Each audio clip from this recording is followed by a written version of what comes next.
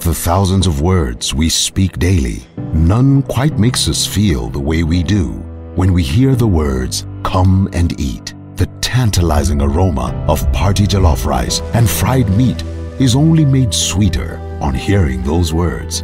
For us, an invitation to come and eat is how we say, "You are welcome here." Appreciated, respected. For a brief moment, space and time are suspended as we feast on delicious, glorious food. Gone are our differences. In this moment of feasting, we are one, united over a common meal.